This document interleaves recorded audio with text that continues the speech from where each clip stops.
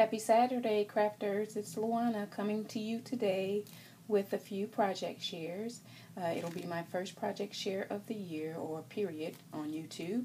I'm new to making videos, so please bear with me as I show you my projects. So the first project I'm going to share is a 5.5 by 5.5 card that I created using a Sherry Baldy printed image. And I am actually on two of her design teams, Pretty Pre-Colored Printables and her international team. So this is the card that I've created. And as I said, it's using an image from Sherry Baldy, and I've actually done it on that team. We were a 3D team, so we would pop all of our images off the page. And I'm not good at coloring with my Copic markers yet. I have some, but I haven't started. So having pre-printed pages is really awesome for me. And for this one, I just added a bit of color to it. So here I used the image, which is really cute. I used some wooden birds, and I just used some of my ink to make them darker because it was kind of a natural wood. I ran the cardstock through one of my embossing folders that kind of gave me the look of an animal print.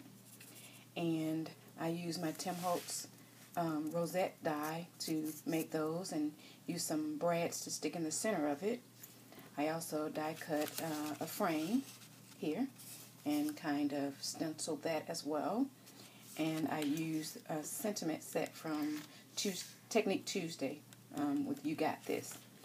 And in addition to making this card, I made a tag to go along with it. So if that person wanted to give the card and a gift as well, they could put the tag on it. And I used the same sentiment with the brads and the rosettes and the birds, and just tied some coordinating ribbon around the tag. I hadn't finished the back of it yet, but it's just plain. I probably missed it and put a journaling tag on there so that you can put a little message on there. Alright, so that's my first card. The next card I've made is also with a Sherry Baldy image, and this is that card, and again I've added color to her. And these flowers actually come on the 3D sheet that you get, and I just cut them out individually, added up some stickles to it, popped them up off the card. And these were just some white flowers that I got from Michael's. Usually when they have, off season, when they get rid of the stuff, I'll buy it, and I buy them all white so that I can mist them the color that I want. And I just thought that went well with the image. And I just used some pattern paper and a few rhinestones on it and stamped the sentiment, "Thank you for being awesome," also from Technique Tuesday.